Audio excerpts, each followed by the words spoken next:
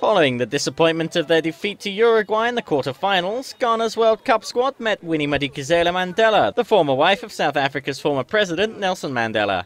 Getting so close to becoming the first ever African side to reach the semi-finals was consolation enough though for coach Milovan Rajevac. This is the biggest success in history of Ghana.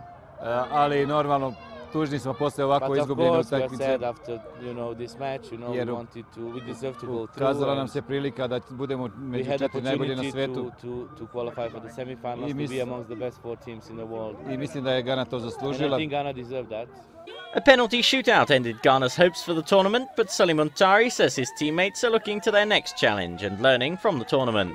I don't know.